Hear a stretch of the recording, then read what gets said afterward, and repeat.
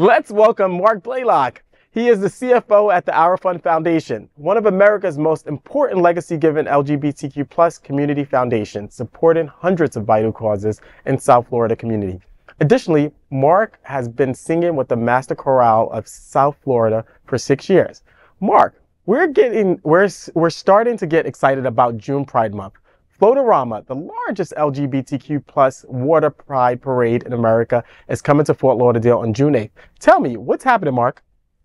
Edward, that Saturday is going to be great fun in the sun, on the water. Great opportunity to take advantage of what we have here in Fort Lauderdale. Lots of fun and raising money for the Floatarama Youth Fund, which has made more than $125,000 in grants in the last 2 years, including to your own pride lines. It's going to be a great day.